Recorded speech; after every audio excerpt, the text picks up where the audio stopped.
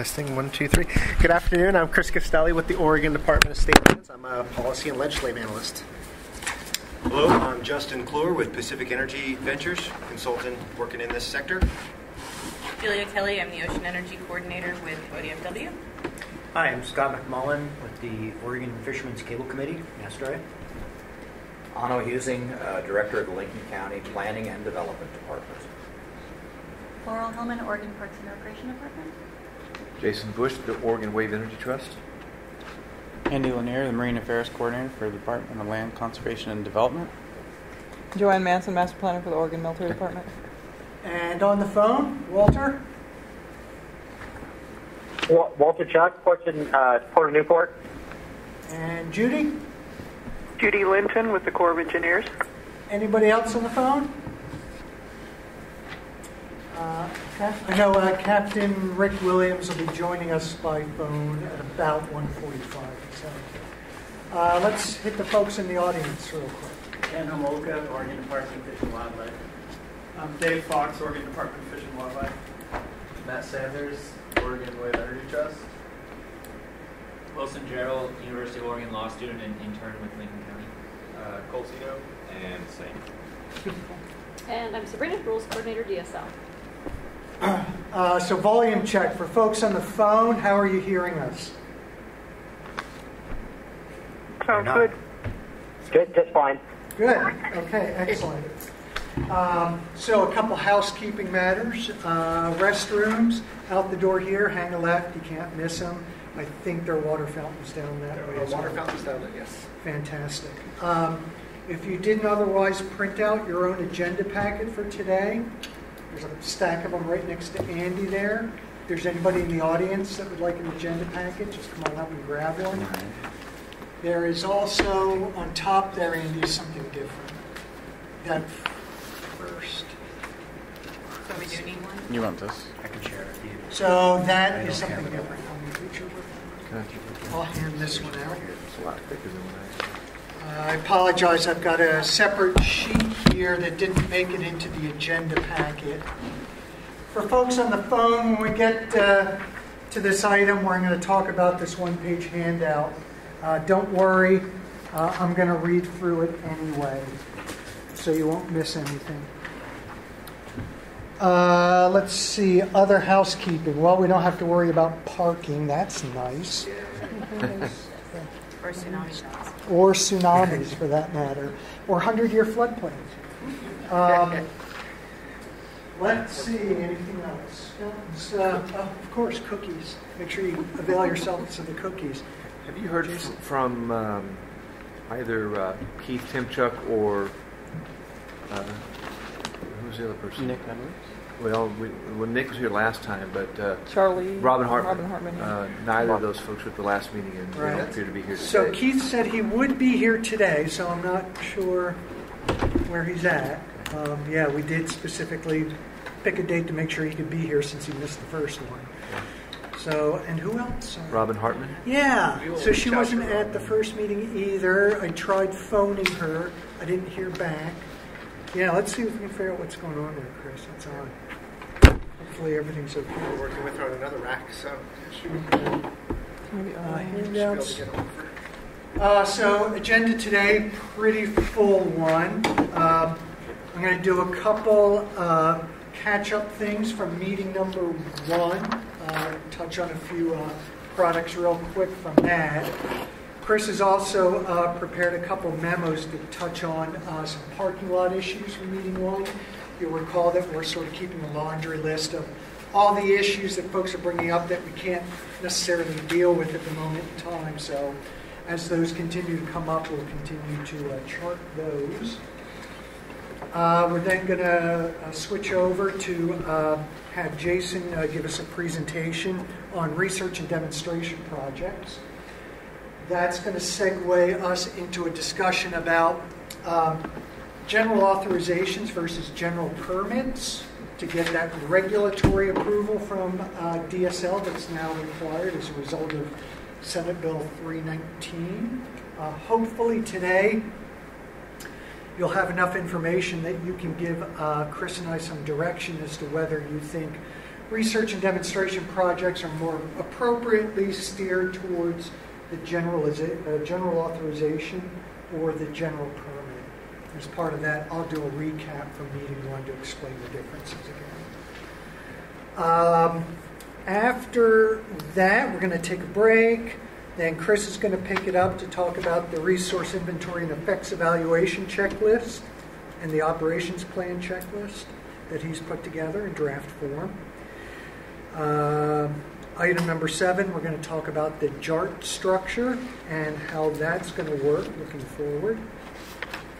We'll open it up for public comment after that. And then we'll talk about what our game plan is going to be for meeting number 3, including where we want to do that. If there's anything we can't finish today, we'll punt to meeting number 3, but with a little bit of luck, hopefully we can get through it all today. Any questions on the agenda? Folks on the phone, okay with the agenda?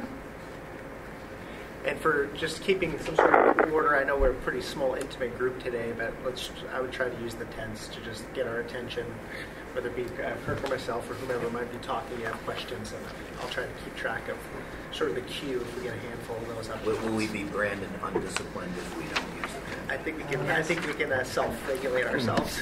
I think some of us already have that brand, but we won't mention it. Okay, so let's get going right into agenda item number 3. So after meeting 1, Chris and I sent to you, I think about a week after that, you got an email that was a transcription of all the big Post-it sheets I put all over the room. So that is your first handout in the agenda packet. So the first page is agenda item number 4, expected topic areas for RAC engagement. So I'm not going to go over this in detail again, but I do want to explain the purpose of this now is basically this is the punch list for this group. By the end of this process, we want to make sure that we've developed administrative rules that, to the extent appropriate, hit on every one of these topics. So basically our contractor's punch list. If there's anything in there you don't understand, please let me know. I did organize them by which DSL division number we think will be addressing them, and which piece of legislation directed us to do that. On the next 2 pages, you'll remember I went around the room and had each of you speak to kind of what are your key concerns or your key needs. What do you or your constituents have to get out of this process? So that's just the next 2 pages. I just captured that from each of you. The really important item is on the next page. RAC member key issues distilled by DSL staff.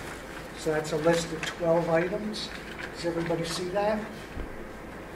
That's kind of a boil down of all the things you guys told me. I'm reviewing it. Chris and I saw kind of 12 common themes. So looking at this, I kind of view this as at the end of our process, this will be our report card. So we'll have our punch list, things we got to get done, but then the bigger question is, did we do them in a way that address your key concerns? So hopefully by the end of the process, all of you will be able to say either, yeah, the way you guys have crafted the rules, it addresses these 12 key concerns, or at least at a minimum, you can say, there's nothing in the rules that undermines these 12 key issues and concerns. Is that fair? I think it's great. Okay. The last page is just the running list of parking lot issues. As I said, we'll continue to build that list over the next couple meetings, but also over time, hopefully, we'll take things off the parking lot list as we address them. So that's all I had on that. Any questions before we move on? Okay, so Chris, you'd put together a memo that starts to address some of those parking lot issues. Yeah. So including parking lot issue number 1, at least, is teed up in the memo that we prepared for the RAC today, along with some other things that were asked of the group, was sort of to put all the pertinent definitions in one spot that came out of both the legislation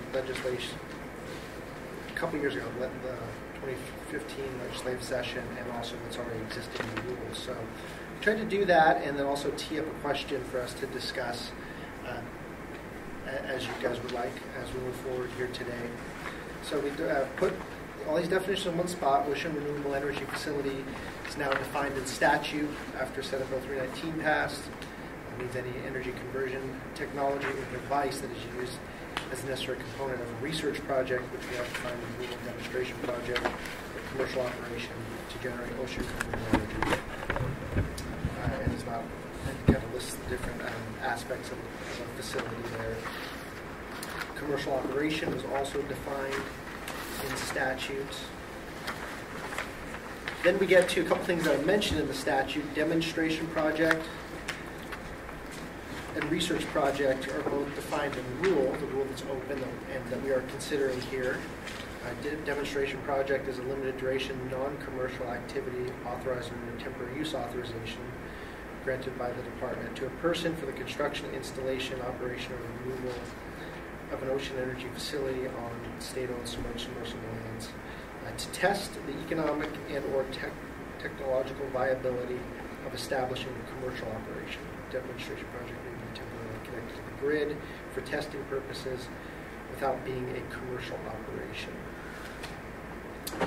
Being a commercial operation, we kick it to an ocean energy facility lease as opposed to being eligible for a temporary use authorization. Then there's a definition for research project, which I just noticed is in the statute, so we're talking about research project earlier.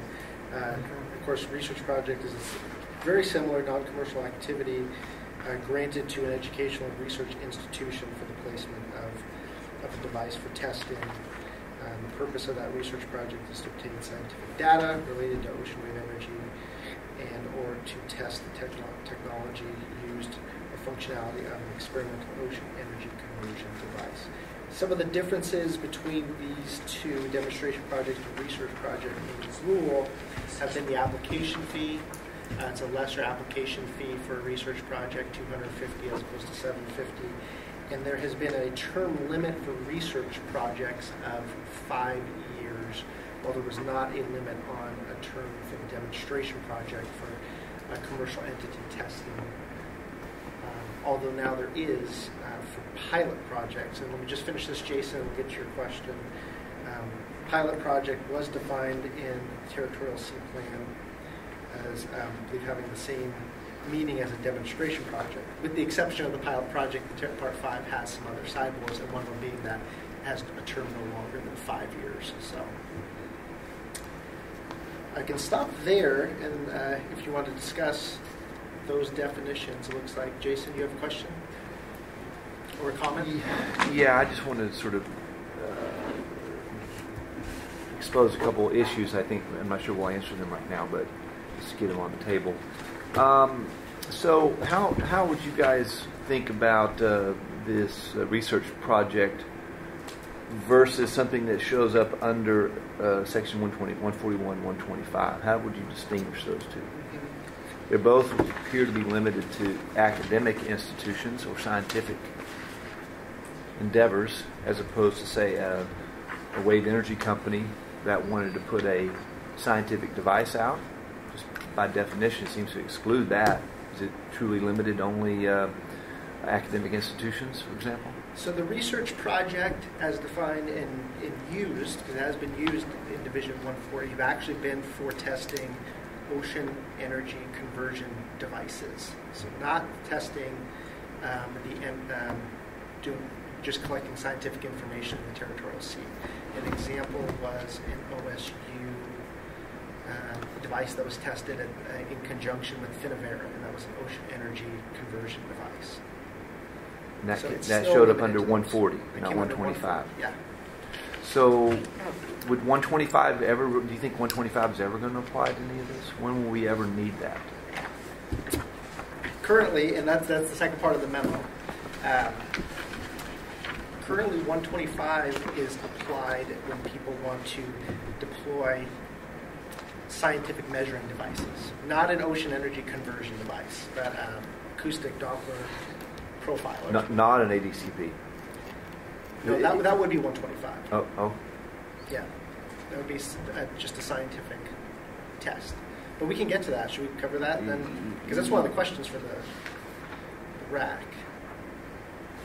Yeah. Right. So the other issue is we're going to get there. It sounds like, so we'll just table that for right now. But the only other thing that I wanted to raise was probably channeling Rick Williams now. Demonstration projects. I mean, we generally think of a demonstration project, demonstrating the viability of the technology. Does it work? Does it flow? Does it create electricity? But the other aspect of that is demonstrating the economic viability of a project. So you would be selling power onto the grid. You would be analyzing the operations and maintenance costs. You're trying to get to what we refer to as the LCOE, levelized cost of energy, which is the lifetime cost of energy for a project. That's how retroactively you look back at a project or a technology and say, this is how much it costs to operate on a life cycle basis. Now you compare between other sources of energy like wind, offshore, natural gas, etc. So we want to get to that LCOE. The demonstration projects could go on for a demonstration project that was attempting to identify the cost of doing that project, of creating electricity from that device, could take some time, and you would be selling the power commercially onto the grid. I think we would get into some gray area if we start saying, yeah, well, I'm selling onto the grid, but I'm only doing it to demonstrate the economic viability of the technology. Okay. I think that could be a problem. Does that make sense?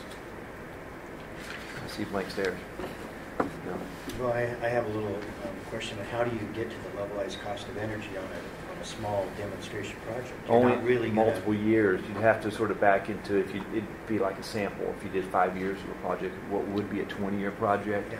Say, well, it costs this much for 5 years. We can probably get pretty close to what the 20 years is going to be. But then you're still having all these costs associated with, say, one device, rather than saying, the efficiencies that come when you have 20 devices. Agreed. So, Agreed. Admittedly, you won't be able to say this is the levelized cost. I agree 100%. LCOE, a real LCOE will not exist for marine energy for many, many years. There are multiple projects in the water looking back at how much this stuff costs over a 20-year process. But DOE and the metrics that guide this conversation, especially at the federal level, is all about LCOE. If we can't talk in terms of LCOE, we're at a disadvantage. If we don't come up with some number that is equivalent to the LCOE as best as we can do. So DOE, for example, takes as their standard. Like, our job is to reduce the LCOE of wave energy from X to Y. Mm-hmm. What the heck is that? And we won't know for many years, but we are certainly going to do our best to try to answer the question. So, hence a 5-year demonstration project. So Andy's up next. Yeah, so I guess then I see the commercial activity part of this definition as being the crux of the issue, because you're raising the issue that they're actually going to want to be having the power go to the grid and to actually receive some sort of revenue from that device as it's connected while it's in a testing phase. So that's not, I mean, that would okay. be So that is not what we're defining as commercial then. No, I'm saying that your is. example that you just gave would be a commercial. If they're making money, it's commercial. Well, I guess that's the issue Jason's raising. I think says the demonstration project may be temporarily connected to the regional power grid for testing purposes without being a commercial operation. Mm-hmm. Presumably, you would be selling the power onto the grid. You're not giving the electricity away. And I don't know if we're going to answer it, but I do want to. So I'm pointing out that's the crux of the issue here. Is if you want to be able to actually do the LCOE, then you do need to have the flexibility to be able to generate some of the revenue that's a part of the If you got blank stares project. or not responsive questions from us after you completed, it's sort of like I was waiting for the rest of the sentence, which should have been if companies are required to do this, then they're really disadvantaged somehow that they can't make that work. I mean, so can you further say we're being deprived of an opportunity? That's where I think you're going with this. I don't think share that with us later, or you think it should be let's get right to that. I don't see anything that we're necessarily being deprived. I'm just pointing out that I think there's internal inconsistency between in the demonstration project definition. If ultimately the most important thing about the project is whether it pencils out, will a company attempt to demonstrate that through a demonstration project, which could last for 5 years, for example? And I would see how it would be. You would get into a discussion then about whether or not that's really just a commercial project, couching it in terms of a demonstration project, thus qualifying for lower level permitting requirements, lower costs, lower oversight, for example. And there could be those things under Part 5. Agreed. Some of those. Justin has a question. Oh, I was just going to interject. So I was trying to abide by the rules and not be branded. Financial profit as a goal, I think Delia said this. I think that's the critical crux here, because anything that falls under demonstration project, financial profit is unlikely a goal.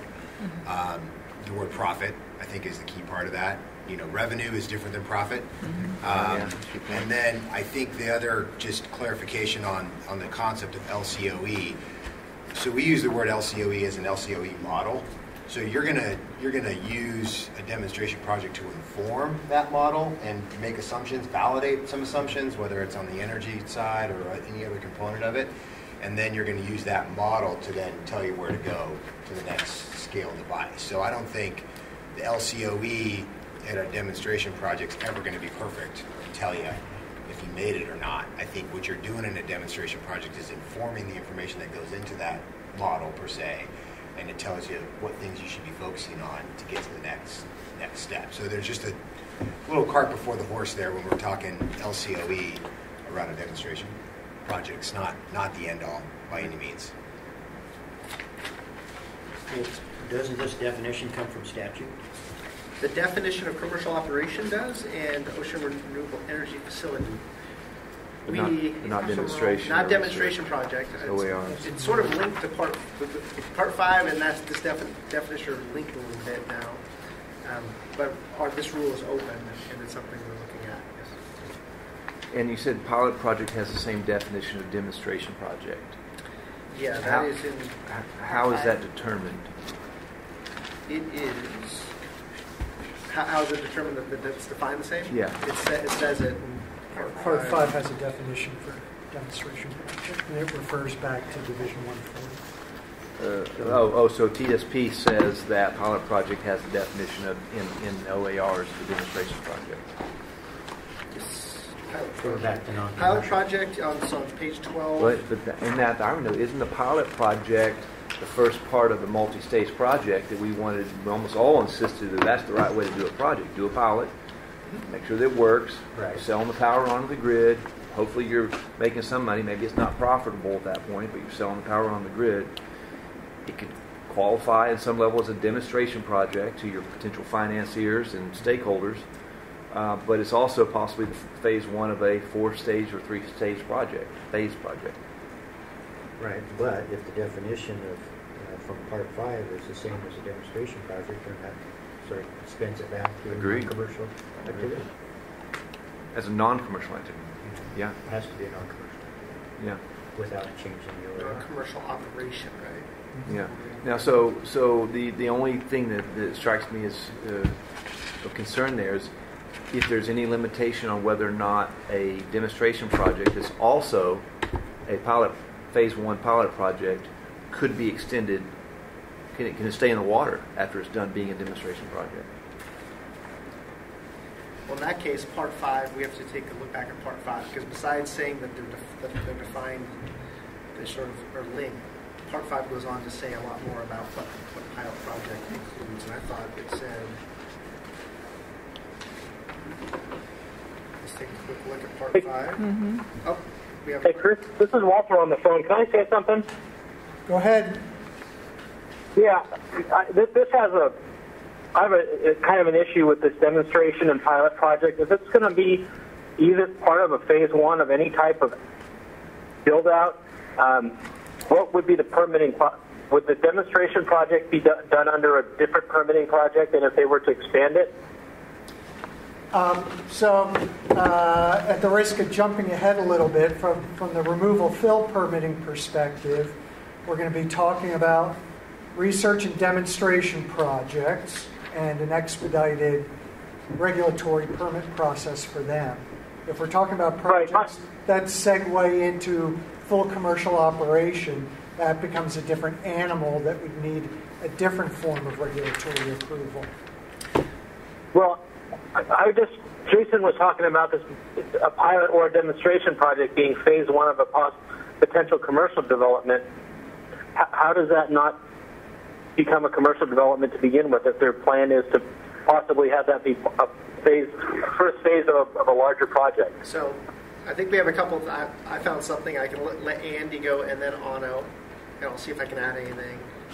Yeah, under Territorial Sea Part 5, under the pilot project section, there's 2 bullet points that relate to this discussion. One of them is E. It talks about the fact that the pilot project will have a term of 5 years unless some other condition occurs or unacceptable level of environmental effect occurs. I think that would then go into decommissioning. And then under bullet F here it says that it will require decommissioning unless an authorization for a commercial renewable energy facility is sought. So I think there's your connection to the phased approach. I will add a little bit, and then on the next page says a pilot project that provides the necessary and sufficient information may become a phased development. So there's a link to it becoming a phased development.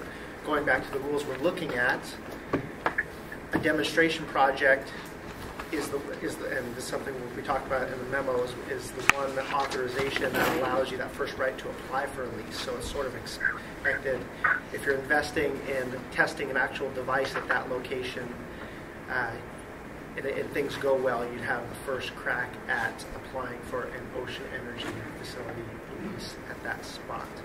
And I don't want to lose this point. The one thing I think we're trying to look at, this all started with the definition of demonstration project, and I'm trying to distill, before we get too lost, I'm going to Anno and then Scott. The question is still about that definition. Is there some clarity that the RAC would want to add to the definition that would say you could sell power as long as we're profitable or something along those lines, or it wasn't? I think it says right in there that demonstration project may be temporarily connected to the grid for testing purposes without being a commercial operation. Mm-hmm. And commercial operation has financial profit as a goal. Has financial profit as a goal. So do you think there's some, is the RAC think that the definition I needs to don't. be clarified? I think the less said is better. If it's already in the rules, don't add more verbiage. Will you say it again? I didn't hear you. I think, I don't think it needs more clarity. If it's not, if it's already clear in the rules, I'd say don't add more verbiage to confuse it more. I think it depends on whether or not, sorry. Well, I'll go after them. It's because I jumped in to ask the question. I was just answering his question, sorry.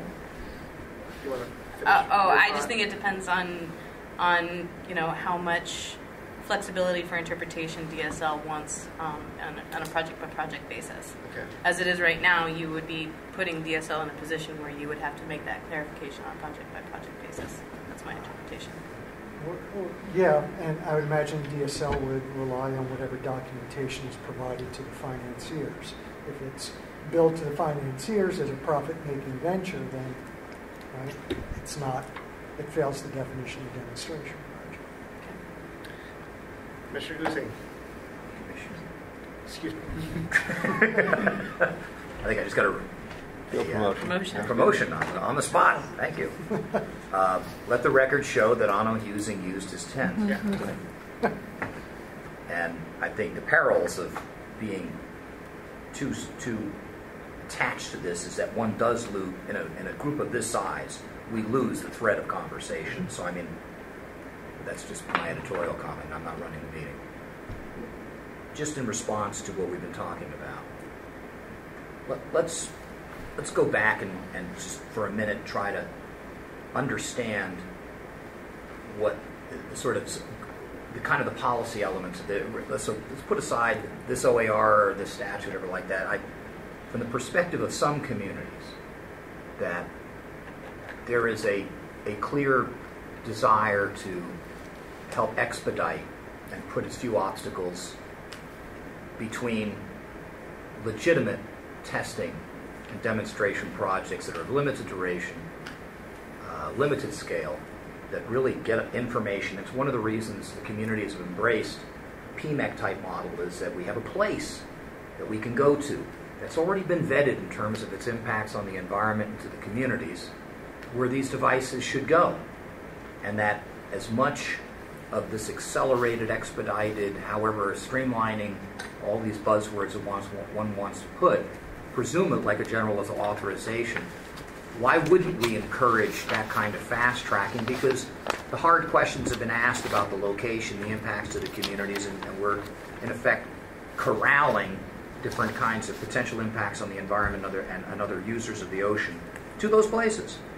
And so I think some of the language and the direction that inspired the kind of language we're talking about and the university side of things was that's exactly what that would accomplish, is that we're going to really let these areas go in terms of its public review and all these other kinds of things, because we've made a lot of those upfront tough calls up to this is where we really want to promote this kind of activity, which is kind of like in retrospect maybe RILEA should have that kind of if in fact every time someone wants to test a shallow water device that happens at RILEA, maybe there ought to be more of an official recognition that that's what RILEA is using. I'm just using it as a case in point. So as we try to unravel what OAR and what procedural something or other, or whether it's commercial or not, I mean, obviously everybody's in this to make money. If they're a company, whether they get bought or this or that. So it's true, those kind of definitions sometimes can be unhelpful in terms of trying to cull out what everybody can seemingly be for versus it being having a commercial slant or something to it. So I just wanted to offer that sort of perspective that there's some stuff there that is anchored to the university approach for those reasons, because the comfort level from everybody is really high if we go do it in those areas, versus this sort of ad hoc, I want to do something here, like OPT did with, first it's a 10 buoy project, then all of a sudden it's going to be 200 buoys, and no, never mind, it's going to be this other footprint. And we got back and forth, and we whipsawed that community, and we had so many conflicting messages, and that, you know, this so-called demonstration project, which never happened, of course, it would have been 10 buoys, was, of course, meant to be the build-out of a much larger facility. And that's the kind of stuff that we have to strive to get out from under that kind of activity, where something's being postured as one thing, and we all know it's something else. Thank you. Scott? Well, just I want to get clarity to keep the show on, that we can not lose the train of thought. And Andy talked about a pilot converting to a commercial operation. What I wanted to ask is it clear then that that would trigger a separate permitting process? Say they get to year 4 of a demo of a pilot project, and they want to keep it in place, turn it into a commercial project. It would require a whole new permitting process going forward as a commercial. Is that correct? That's how I read this bullet F on part 5. With the caveat, as far as the language that, in my mind, it's kind of sloppy language when this profit as a goal, because it's pretty easy to just say, well, we're not looking for profit as a goal. We're just trying to test this, but we have to do this and that, hook it to the grid and check. It seems like it's sloppy language, and that's something that this body ought to try to clarify, so we don't end up with this loose, debatable language that's subject to interpretation down the road. We ought to solve it here and now, rather than leave that for debate at a later time. I agree. It seems to me I haven't been able to quite put my hand on it, but it's about to start drawing a Venn diagram to see where they overlap. Like, oh, that's what I want to but I think there's something to that. A demonstration project, irrespective of whether the company wants to make money, of course the company wants to make money off of it. And they might not even know whether they're going to make money off of it until they're 2, 3, 4, 5 years down the road. If they don't turn a profit for the first 4 years, but do something to improve it in the 5th year, all of a sudden they're making a profit. It's no longer a demonstration project. I think there's no reason to get into those conversations. Demonstration project, insofar as it's of a temporary nature, minimal impact on the environment, not, I'm not sure where else can go, but a handful of characteristics like that, it's a demonstration project. And if they ever want to parlay that into a permanent commercial project, then you go through the permitting process to be able to keep your device in the water. Yep. I agree. And I think that the way the pilot project is defined in Part 5, it says that. Yeah. Yeah. You get some breaks for doing a pilot project as well. You get some breaks from needing to fill out at least the operation plan portion of territorial. But the expectation is that if something bad happens, you pull it out, right? There's no really adaptive management. Something happens, you take it out, and that would be something to consider for the regulatory permit too. So I just, again, following Jason's thread, it's like that's all fine and good, but let's call a spade a spade. If we are now going to depart from identify test areas that have been fully vetted with the communities and we agree probably have at least environmental impacts, and we're doing something else, and it's a demo project, it still occupies ocean space for 5 years, which for impacted communities is a long time. And on top of that, it's done explicitly with the hope that it expands in that location. And therefore, if we do that, I think it's entirely responsible for the state of Oregon to not streamline that. If it's going to be that, then it needs to have all of the kind of public review, high levels of scrutiny, so that it can be completely vetted, so there is no sort of, where we're not having to rely on companies saying, oh no, we're not really interested in that, and have to find out because we're reading an 800-page document that buried on a FERC filing, all of a sudden, yes, they do have those plans. I don't want to relive that era at all, not for a minute. And so, because I'm not sure who's going to read those 800-page documents. Therefore, having a very transparent, clear set of understandings going into it, I think should be good for the industry, should be good for the communities, because we're not playing the shell game that marked so much of what we were doing in the past.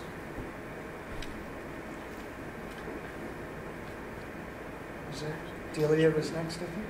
So we may have cut you off, Chris. You may have been getting to this in your description, I suspect.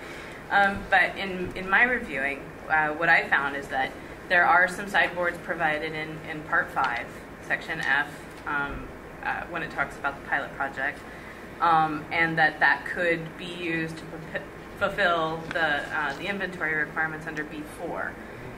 But that wouldn't, there's nothing in here that says whether that would or wouldn't then initiate a permitting process for the commercial part, the commercial phase. And so I think what I'm hearing is that there's parties that feel like that needs to be spelled out in rule when we bring the RFP process in and couple it more directly with the proprietary process. It should be described that you go through the pilot in order to get the information you need to fulfill the inventory, and then that inventory helps you flesh out your application. And that application would include public review. That's my interpretation. I think other people have that interpretation of Part 5 too, but maybe we can't rely on it completely. Maybe that needs to be spelled out. That because Kirk, I heard you say that there's a new process for the commercial build out, right? No. For the RFP? Yeah, so let me clarify that. So in fact, so what you said was right. I'm just going to sort of put it in my regulatory words. Yeah.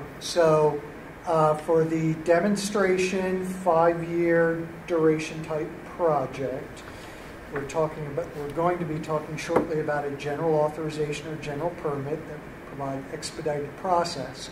That permit would only be good for 5 years. At the end of 5 years, one of two things happens. Either that project's out of the water or it has secured an individual permit for bigger, longer duration, whatever the case may be. So at that point, it would need to secure what we call our individual permit process, which I do have to point out is a discretionary permit process. Just because you got an authorization for the demonstration project is not a guarantee that you get a permit for the full build-out. It gets its own evaluation, public review process and so on. Okay. And Does that help?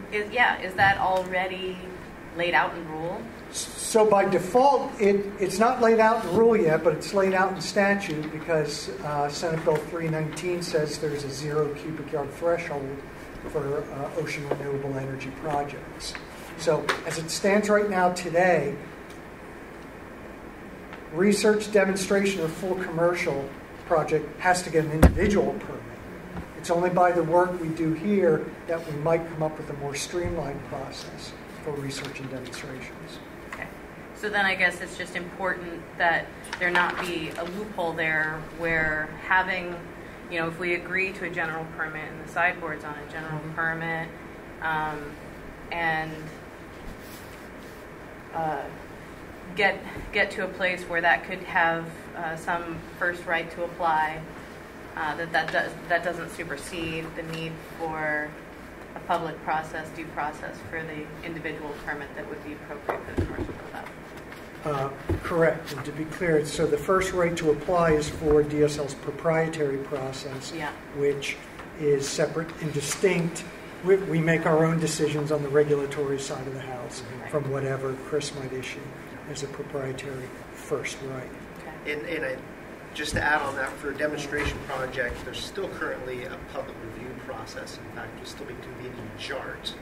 The one thing I saw that was streamlined in Part 5 is that you don't need to fulfill the requirements of Section D of Part 5, which is the operation plan, although you do have to develop a work plan that has some basic information in it. So there would still be a JART and a public review process currently through the proprietary authorization. Well, quite apart from the fill permit. Yes. Yeah. Otto first, and then no, Joanne first. Oh. Yeah, she. I know. And then Delia. I just want to echo what Commissioner Husing was saying about the Secretary of State about the fact that the TSP has already identified areas that are appropriate, and so that if you do not have a streamlined process for those areas, then you're waiting in redundant and useless rules and verbiage. So I think that if we do not come up with a streamlined process for demonstration and pilot projects as part of this rule, we're spinning our wheels and wasting our time. And I think it's in direct opposition to the intent of providing for ocean renewable energy in the state. The area that these pilot projects or even potentially expanded pilot projects in the appropriate designated areas could expand to is still less than 3% of the entire coastline of Oregon. So I'm focused on that as a planner. I'm focused on balanced resourcing. I'm focused on balancing our Earth's natural resources for all users, not just select few industries. Otherwise, we don't expand as a. I'm getting big picture here. We don't expand as a, in progress as a people, as a civilization, as anything. You can't just focus on one industry. We've seen that happen in forestry. You have to be open to all different industries, but responsibly. I'm all about protecting our natural resources. So I just wanted to echo that. If we do not come up with a demonstration or some kind of streamlined process, our time here is wasted, in my opinion. Editorial comment real quick. The good news, Joanne, is you're going to know by the end of today. Great. Today, if we are or aren't, because 319 empowers you guys to advise us on exactly that question. Who's next? Hannah. Director using. Sorry? Is the appropriate. People care to understand my current title as director. This is Walter. Can I ask a question, a clarifying question, please? Go ahead, Walter. Yeah. Is there any language saying, can you apply for an individual permit concurrently while they're doing their demonstration project? Or do you have to wait until the demonstration project 5-year timeline is over to apply for an individual permit? Kirk Jarvie here. So off the top of my head, I think a person would be free at any time to pursue a larger build-out of their project and apply for an individual permit at whatever point they're at in the demonstration phase. Okay, I would have a little bit of a problem with that, with a demonstration project being in the water with an individual permit also being applied for at the same time. That would kind of take the spirit of a demonstration project out, in my eyes. Okay. Well, let's be sure we come back to that when we start talking about specifically which regulatory process we're going to use and see if we can address that. Anna, what was you next? Yes. I want to make sure that, Joanne, that we are indeed in agreement. So, to the extent that, let me try to capture what I think you said and what I sort of meant by what I said, is that when you talk about the territorial sea plan having daylighted only a couple % of the territorial sea for this kind of activity, a REFSA site, right? That's what we're talking about. From the perspective of many people in the communities, the territorial sea plan is far too generous toward potential energy development, because RUMAs and RUCAs, almost 90% of the territorial sea, is subject to applications from energy companies to the Department of State Lands. And at that point, from the community perspective that might be impacted by this, our only backstop is the JART, which is one of the reasons we care very deeply that the JART is a meaningful, substantive group. And so if I were to agree with what I think you were saying, even though I am not happy at all with 3 out of 4 of the REFSA sites, I think they're in violation of the spirit and the letter of Goal 19. And that's one of the reasons there has been litigation over the process and what the outcome of the territorial sea plan, which had some, looking at my colleague Andy, which had some great work done. So if I'm critical about the territorial sea plan, there was an awful lot of terrific stuff that was done that I think we can still build upon. But if indeed you're saying that maybe these demo projects that can morph into something much bigger later on, which is what we're trying to get at, should be confined to REFSA sites, then maybe indeed we do have some sense of agreement. Well, that's what because that really substantially narrows the amazing amount of real estate, the terrific, stupendous amount of sites in the existing territorial sea plan that are subject to someone applying for these permits, individual permits or what, and going forward. That can balloon into something else. Sure, I was thinking of the RESPA sites as appropriate for demonstration and streamlining.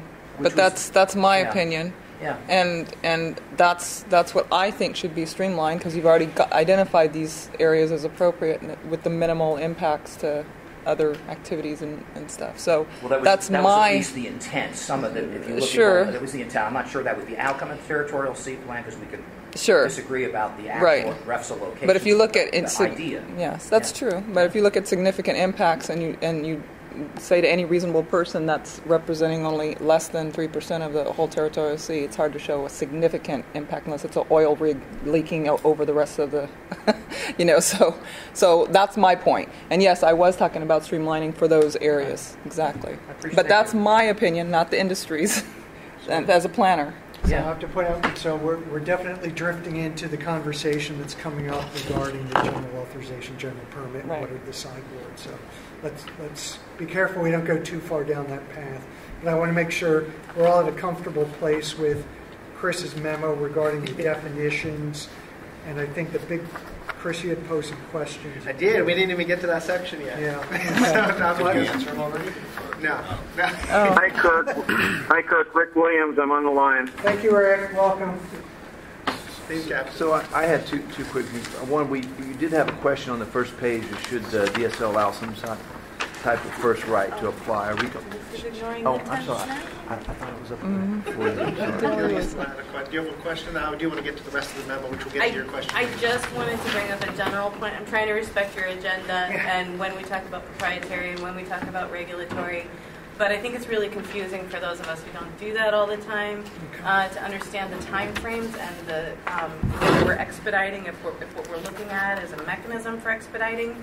If we expedite the remove and fill process and the proprietary process for the same application or the same project still has to have a JART, have we really expedited anything? That's a great question. So, so I just want your help kind of coupling those two and figuring out how they're going to work together, because if we're as a group only looking at one and then the other, I don't think we're actually doing anybody any service in terms of expediting anything. So I'll have a proposal on that when we kick off that discussion of GA versus GP. Thank you. Yeah. So, no, that's great. So quick, let's just run through this real quick because it came up as one of our parking lot issues. Scientific experiments where there's not an ocean energy conversion device being tested. For just putting out scientific measuring devices, the department typically authorizes those as under special use rules. If it's shorter than a year, we'll usually grant a short-term access authorization for those. I have some examples of projects in the Territorial Sea that we have issued short-term access authorizations for. One, collection of sediment samples by University of California, Santa Cruz, go banana slugs. Another was a deployment of acoustic recorders off of Douglas County by Reedsport OPT. It was outside, and they put those outside of their demonstration project area to do some measurements, so that came under short-term access authorization. We've also given short-term access authorizations to ODF&W for deploying acoustic receivers for their green sturgeon surveys off of Douglas County. So those are under a different set of rules. We've also given some special use licenses and leases for long-term scientific projects. One is the establishment of NIMRIC. NIMRIC as a station is a special use lease. Devices that go in there will get temporary use authorizations as demonstration projects and have to meet all the financial assurance requirements that are in statute. Another was a more long-term deployment of acoustic seafloor hydrophone mooring platforms off of Clatsop County by Oregon State University. I think there's some utility to authorizing just scientific measuring devices for any applicant through this. I think it just goes through part 2. I think it's a much streamlined process, especially if you're not actually going to test a device. You don't have to convene a JART, and you can collect your info and go upon your way. We have to trust your department that's going to get it right in terms of conflicts with others. Yes, but there's still a process. There's just not a Part 5 process for us administering those applications and permits, whichever side of the house that those come under. And then lastly, because it was teed up, this has come up once before. We had a real-life example with Aquamarine Power when they came to Oregon in 2010. They wanted to deploy quite a few acoustic Doppler current profilers off of 3 counties, and they wanted them authorized under the ocean energy rules because they wanted that first right to apply for a lease. When we did not agree to process those under 140 because there wasn't an ocean energy conversion device that was being deployed. We did offer to authorize the deployment of those devices under 125, which would allow them to collect their data, but would not have had a first right to apply. That's clarified, and it should be a rationale was both in the memo and in the letter that was sent to Aquamarine by Director Soliday. But this all leads to the question that I would like RAC input on, and that is, should we allow some sort of first right to apply to a commercial entity if they want to deploy scientific data collection devices as opposed to an actual ocean energy conversion device, and if so, what would be those sort of sideboards? It's tough. Jason and Scott. Scott was up. Scott and Jason. And I don't want to answer your question because that I put my 10 up before that. Okay. I think Ono hit it quite well when he said we have to trust the agency in these situations. And I don't mean any disrespect to the agency, but I don't think that often the agencies understand the impacts of some of these what would seem to be very minor installations. And I think back to the Principal Power project where they put some kind of a current meter or something in the water. This is in federal waters, of course. But they did it with, and it was just, yeah, go do it. And in fact, what happened was they used acoustic releases for those things and left equipment on the seafloor. Not equipment, but railroad wheel anchors, moorings right in the fishing grounds. So now Principal Power's gone. That project's not going to happen. But that ground is fouled for a probably a half-mile diameter area around that point where those anchors were abandoned because they use steel wheels that are going to be a problem for trawlers that fish that area. So I think we have to make sure that if this kind of an authorization is allowed for science equipment, there has to be a requirement that that whatever goes in comes back out, that there's no anchors, no acoustic releases used to leave stuff on the seabed, or that it's done in a way that doesn't foul the grounds. Great. Thank you. Just 2 or 3 comments here. First of all, I think that the standards that would be applied for research related to marine energy ought to be the same standards that apply to any other form of research. So they're not allowed to leave stuff in the water for if NOAA comes in and wants to study X, their stuff comes out, then ours comes out. If theirs gets to stay in, ours gets to stay in. Secondly, I question whether a Section 125 lease could ever apply to an aquamarine or any other private company, because the definition of research project says that it only applies to educational/research institutions. So I don't know how they would ever have qualified for a 125. Maybe they shouldn't. Well, they did. But I also think that the question that they raised at the time was entirely appropriate. They were going to invest, a lot of money, probably 7 figures plus, to do those research projects over a period of time, and they wanted to ensure that if one of those areas turned out to have excellent resource and met their other basic requirements, that they would actually be able to be the first in time to apply for the permits to develop that site. 125 doesn't provide that for you. I think that if we're correct that the research project for 125 only applies to an academic institution or a research institution like a National Renewable Energy Lab or a NOAA or whatever, then we may consider adopting some language that would apply to a Section 140 lease that would replicate at some level what you would get from a research lease. Okay. A special use authorization under 140. You would find people with very different opinions about that. Oh, I'm sure. So you lost me on your first question. I didn't catch, but I see what you're saying. You are looking for some sort of first right to apply for employment. Right. So they're not going to. If I'm correct that a Section 125 special use authorization would not apply for a private company that came along and wanted to deploy ADCPs, for example. If that's true, then we're taking that off the table for private companies. We're only talking about Section 140, either a temporary use authorization or a lease. That's where you're not buying that. So you think that a private company could qualify for a 125 special use authorization? Yeah, why not? For just because deploying acoustic Doppler profiler or anything else? It's not a research project under the definition. If it's not connected up to the slippery slope. A research project is for deploying is under 140, right? Research project. You're talking about the definitions earlier. Research is only for 140. That definition is from 140. Yep. Yeah. And so that would be testing a wave energy device for that OSU or U of O or Cal Poly San Luis Obispo or somebody else wants to go test out there. That would be a research project, not a demonstration project. So an aquamarine could qualify for 125 special use authorization. That's what we asked. That's what we told them. But they don't get a first in time right. Bingo. To apply. Yes. Could we adopt language that would insert them under the research project 140 so they could secure first-time right to research projects under 140 don't get a first right to apply. And that would be vigorously opposed. Why? Why?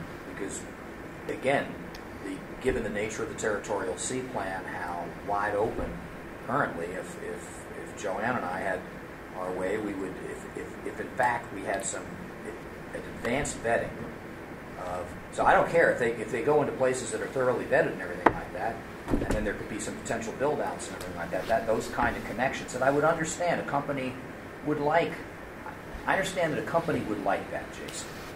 But company demands that for investment in the state. It's the same for our industry as any other industry. If they're going to go analyze a piece of property and spend money on environmental tests to make sure that the property is clean, it's not a brownfield, et cetera, they're going to want to have to deal with the local organization or government that controls that property. That if it passes their muster, their test, and they're going to be able to be the first one in time to. Because what would they like to do? Have another company come in after they've spent the money on ensuring that's an appropriate site, and then just get pushed completely out of the process? That would be unfair, and it wouldn't apply to their industry any more than it would apply to what's our unfair industry. is 90% of the territorial sea at this point is open for That's development. that's the discussion of the territorial sea plan until. Panel of judges changes that. We're not having that conversation. Can be divorced from each other. I'm not having a conversation about territorial sea plan. But I think we got back around. So we got back to the question that I posed. I think here was, so do we have a good understanding? Research project under 140 would be for like Oregon State testing a device, not acoustic Doppler profilers. Demonstration project, which has the first right to apply, would be OPT or Finavera testing a device under temporary use authorization. That's the only thing that has the first right to apply currently. So the other part to this, which I brought to try to bring in with the memo, would be testing scientific, just collecting data or deployment of scientific collection devices, whatever they may be. I don't know what they might be. And that's under Division 125. That's under 125. And there's no first right of refusal, first right under 125. Yes. But you can't.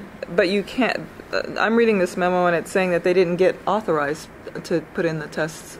Yeah, they didn't continue on after they chose not to because invest they couldn't get the first right. I see. So the question that's is, the issue. And I think you got to it. Does the RAC want to consider allowing some sort of first right?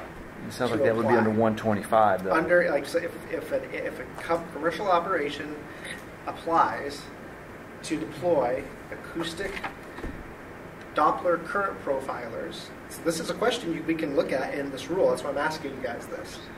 Under 125, because we could write something in there that says that if they do and they're holder in good standing or something along those lines, should they be allotted some sort of first right to apply for doing that sort of research? And what does that mean? And what does that mean? You know, Jason, I'm not sure that your characterization that somehow someone's not going to invest in characterizing a resource unless they're locked in to be the ones to get it is entirely accurate. I'm sure it's not 100% accurate, but it certainly would be the starting point for a conversation. Well, for some of us, given the scale of the territorial sea plan, it allows for development, which you don't want to talk about, in this setting or others probably, makes something like that a non-starter for some of us in terms of... Hey, Kirk and Chris, can I have a input?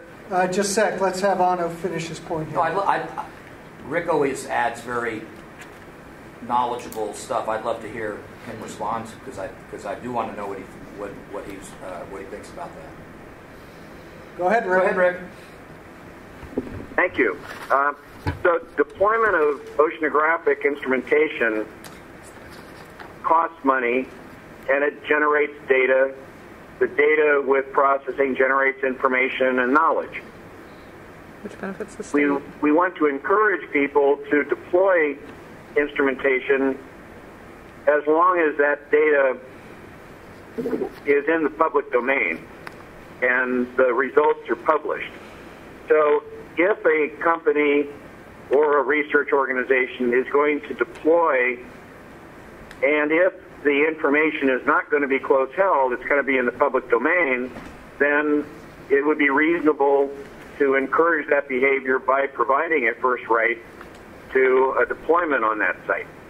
And that's how we get more information about the territorial sea than we would through the normal grant process and government funding of research. Very good point. Thank you. And just thank you for that, Rick. And it's Anno again. But would it be advantageous and promote research if so much of our dealings with folks that want to do stuff offshore claim non-disclosure agreements and proprietary knowledge? Would it be an incentive for that community to not require public disclosure of some of that information that would be deemed proprietary, and then we wouldn't have to worry about someone benefiting, some other company betting from the proprietary information effective of a company that did go ahead and put the work and put the research out there.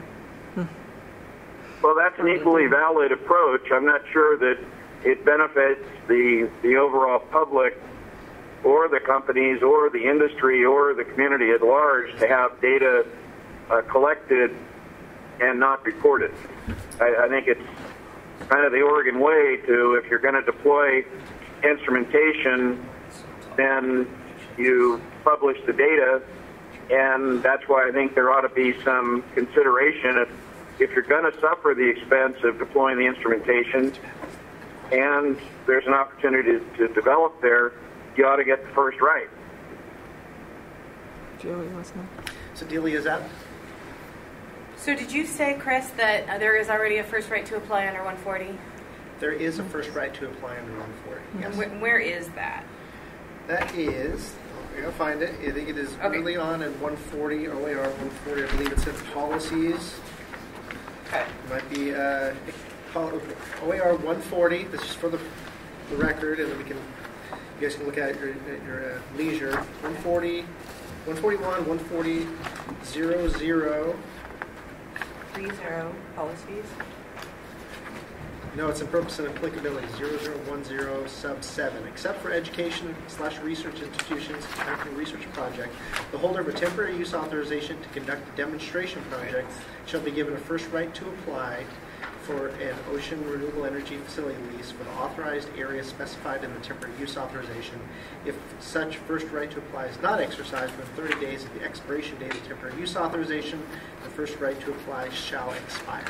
Terrific. Okay, so my point, I'll be quick, is that maybe 140 is the better place to look than 125 if we could redefine demonstration project to accommodate something. I think this came up at the last meeting too. So if that's already in there, that might be a better approach than redefining more in 125.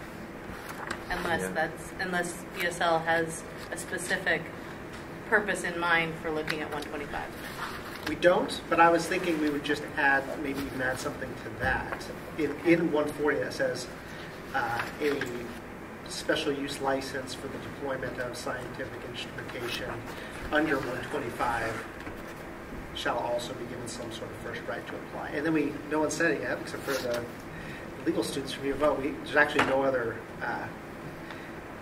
meat and potatoes to what a first right to apply provides you in 140. So I guess that also, if you guys wanted us to look at that, it'd probably be worth flushing out what do you get?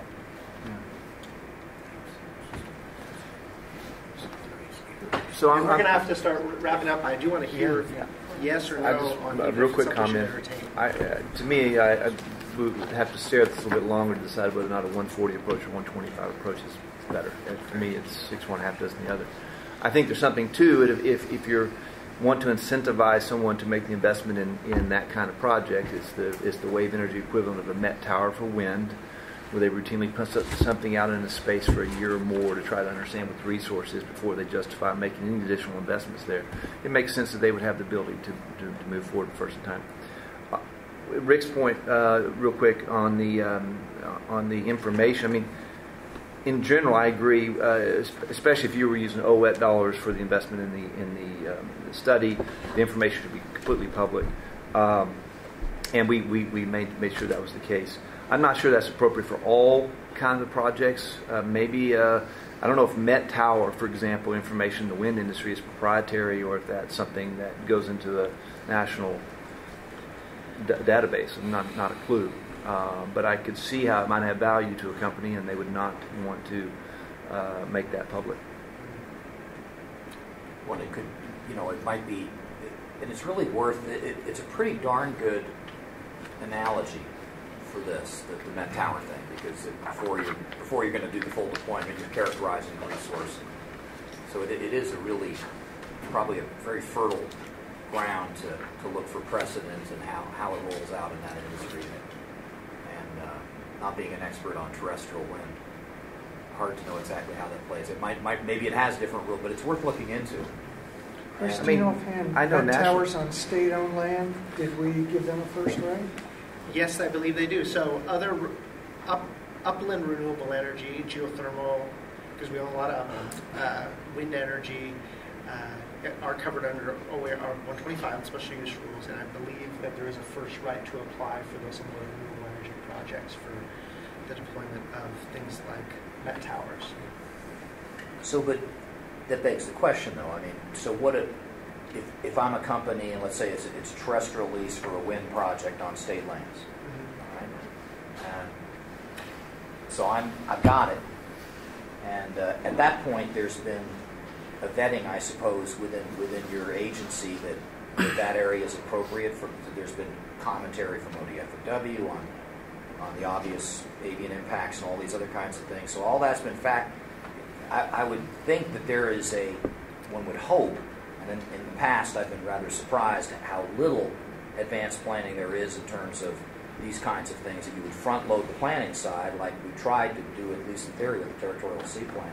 And so that therefore by the time you get ready to give a private sector company a lease for a site on public lands, that the environmental impacts on such and such, ODFW impact, all those kind of things are factored in. And yeah, at that point, this relates to the theme we've had all along here. After proper vetting, expedited preference treatments start to make sense and don't violate the other public interests. Without a lot of upfront vetting, that's where some of us believe that might not necessarily be in the public interest, because you set into motion a chain of events that's very hard to stop later on. And when we've seen major conflicts with offshore oil and gas development in the United States, there's been litigation for decades now over this. We see development interests piecemealing this kind of development with the first, it's just this, or it's just research, or it's just that, and then in effect it cascades into full development. And so again, for some of us, since it's 2016 and not 1916, this kind of upfront vetting, citing, it's real. Just to close this long torturous comment, the more vetting up front, the less heartburn about expedited preferential treatment. And it's just the opposite. If there's none of that stuff up front in an open landscape, one would want to have the least amount of preferential treatment expedited. That there are bright lines between each of these sections, and that they're really not just lines on paper. They're going to be substantive reviews of you don't get to go to the next step because of what we've learned. So again, I offered up the idea that some of the companies might want to retain some of that information privately for that reason too. It's like, because I think we're in the right place at the right scale. I think we're all in favor of inducing and trying to get this kind of activity going. It's just where we depart is where and at what scale, and what are the necessary consequences of doing it. Scott, and then Ian. I would hope that first rights to an area would simply mean that and nothing more, that you don't get any pass on anything. If you put a Met Tower up or a current profiler or whatever the device is in an area, as I read in Delia's copy, you have to identify the footprint that you're asking for. So if you're going to ask for a footprint of 2 miles by 2 miles, because somewhere in that box you're going to put a current profiler that will eventually allow you to potentially get this first right for the device, that should give you absolutely no pass to other than first right. You have first right before anybody else. Doesn't give you any kind of a pass on any of the other requirements and the vetting that needs to take place. I agree with that 100%. And I think that'd be some of the questions you want to ask is, well, should you get a first right for how big of an area as well? That's part of the sideboard questions. We asked if you choose to say, as a group, recommend that, yeah, you should. If the group recommends that we should take a look at expanding who and when you get a first right to apply and flush out what we need to flush out what that means and what the sideboards would be for that. You got cards sprawling everywhere. Yes. And then we'll try to wrap it up. So Andy, is it Jillian then Anna? Or is it Anna? And Delia. Gotta be faster next Yeah, time. so I agree with Scott and what all of you said. Part 5 is still going to apply when they apply for a commercial lease. It's not like any of the standards that we wrote in Part 5 are going to go away. So I do believe that for companies' purposes in terms of investment, a first right of to apply would be appropriate. I do have a little bit of heartburn in terms of how we define the area that an individual is talking about, because a lot of these devices can measure very large distances, and we don't want somebody to be able to put out 11 or 12 of these things and then have the whole territorial sea locked up, right? As Aquamarine aptly pointed out, someone might try and do. So I think that we would want to clarify how we would want that area to be described, scoped. What they're getting Yeah, first exactly. right to. Right. Yeah. You know, like just because you put out a profiler in one place doesn't mean you get 5 miles in a radius around it. So I think that we as a group should think about how we would like to have that information come to us if it is part of this. Thank you. Following that thread, I'm no fan of the Outer Continental Shelf Lands Act, but there is something that, and before I talk about what I kind of like about that act, one of the things that we might want to borrow for this purpose, but the bottom line is that let's go right to that. Is that if I apply under the Outer Continental Shelf Lands Act to the Department of Interior for a piece of real estate out there, they have a determination of no competitive interest process, right? So right now, and I think this is a really fundamental flaw in what's going on with your agency that needs to be modernized and updated, is that I can form a company tomorrow, apply for something, start engaging the agencies, tie things up. We all know site banking, all these kinds of things. So that kind of stuff is not helpful. So even legitimate companies or companies that are really trying to gain something.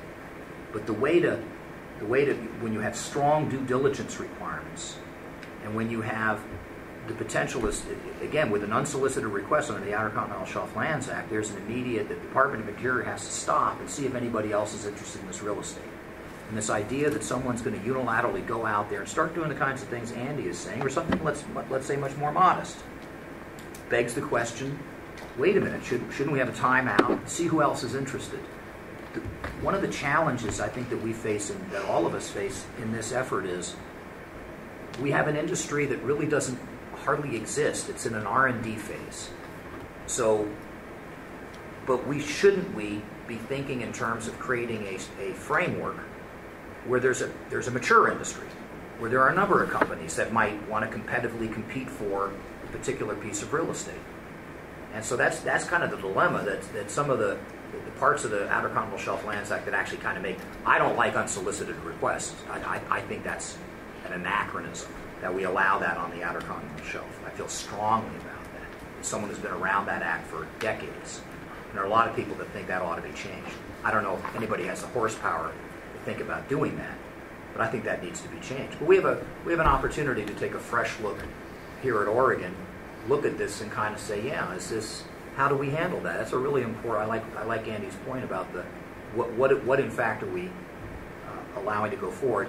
And again, but it's a real challenge for all of us to try to birth a framework that we could all agree on that's more or less geared to a mature industry where they're flying elbows of competitive interest versus an industry that really doesn't exist, that's just, kind of crawling out of the mud, trying to get a little foothold somewhere and doing some testing.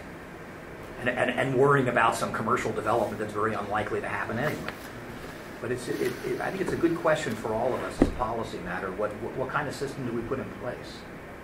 A pre-Cambrian thing or something that's actually blowing and going and something that some people in this room are anxious to try to facilitate as a mature industry? Thank you. Delia. So I see this as less of a fish and wildlife issue, but to keep it from becoming a fish and wildlife issue, I think it would be important to us. I think we could get on board with some sort of a first right. It's been employed for other industries, for other kinds of projects. It would need two specific kinds of sideboards. One, the area threshold. I strongly agree with what Andy was saying about that. We want to keep something, if you have a demonstration project that's just a postage stamp, we want to keep that from giving you the first right to apply for several square miles, at least in policy. Even if it effectively had that result, at least in policy, I think it should be very clear that one translates to one, not one translates to five. And some sort of expiration duration as well, so that there's sort of a use it or lose it in the policy. So, while it's important, I think, to honor the investment that developers have made, it's also important to honor the potential investment that could come from other sectors or other developers. So let's not lock a place down. And that's already in 140. You have to use it you have to apply within 30 days of the expiration date of the temporary use authorization. And that's in the same definition that Chris supplied earlier. So something along those lines, I think, is where we would support the discussion going. So it sounds like you guys are directing us that we should take a look at expanding the first right to apply to the deployment of some sort of scientific measuring devices with sideboards. That's what I've heard here so far. There's not consensus about that. Yeah, so it sounds like you guys are open to looking at some language that Chris would craft, not that you bought into it. Yeah. And that those would be under the 140 language and not the 125. That's what I'm thinking, but I'm thinking we could say that we would still issue. I'm struggling administratively, and I'll keep this quick because I know we need to move on. Breaking out acoustic Doppler current profilers deployed by an ocean energy company and putting them under 140, and then something that's deployed by anyone else, UWI, and having that under 125. I don't think it's that difficult to write into the rule that if we have a section, and maybe write a real section on first right to apply and what it means to say that a demonstration project has a first right to apply. And maybe you say that you don't have a first right to apply, and I don't want to lead the rack, you guys can do what you want, but maybe you don't have the first right to apply for an actual ocean energy lease by putting acoustic Doppler current profilers out, but maybe you have a first right to apply for a demonstration project, which gets you to a first right to apply for an ocean energy lease, something like that. But if you want me to look at draft language, draft something for us to look at. This is where you should be assertive, I believe, as a staffer for the agency. I'm undergoing a code amendment process for the Lincoln County plan that's been around forever, and dealing with consultants and there are policy issues, but there's sort of the natural flow within a regulatory structure that things really ought to be, and it's not really a policy matter as much as you just got to respect the integrity of that flow, and it really should be more about coherence and order within the agency and keeping it in the right track than just sort of let's just throw it over here because. So I would encourage you to assert yourself from an agency. Sounds good. So with that in mind, then I'll try to have the broader takeaway here. Well, the broader takeaway is you are miles away from all of us agreeing that that's an appropriate approach. Yep. And we haven't heard Hey, from Chris? Yes. Who is this? This is Walter. I just wanted to, this whole thing between research and the industry, if I could put it in a nutshell, I would just like this to be, keep research separate from the industry, and you need to acknowledge that there's a difference between doing research and prospecting. And if they're prospecting, they're not doing research. And that's just my comment. Thank you, Walter. And I want to give Laurel. Laurel, do you have anything to say? We haven't heard. Swinky. Okay, give you an opportunity if you had something you wanted to I add. had something a while ago, but it wasn't important enough to stop the conversation. So. Justin, we're here for you. No, nothing to add. I just concur. I think it makes sense to explore language on first rights. And we'll probably need to check in with the director as well, make sure. Yep. Okay. So I'm going to suggest we go ahead and take our break now, since we're halfway through the meeting. But let's keep it to 5 minutes, please. So let's reconvene at 20 of 3, and Jason's going to do his presentation pretty darn quick. Awesome. Would that we had this structure with the Oregon Water Resources Department and all the wells being drilled all the time. Talk about a review of natural resources that really needs to happen. Oh my God. This is awesome. I mean, they can all have to go through. Yeah, right. But, so I agree. So why don't we make sure that obviously we get the removal fill, GAGP thing, and talk about the jargon, because those two topics kind of go hand in hand. Yeah. Okay, all right. Do we have a TSP rehash?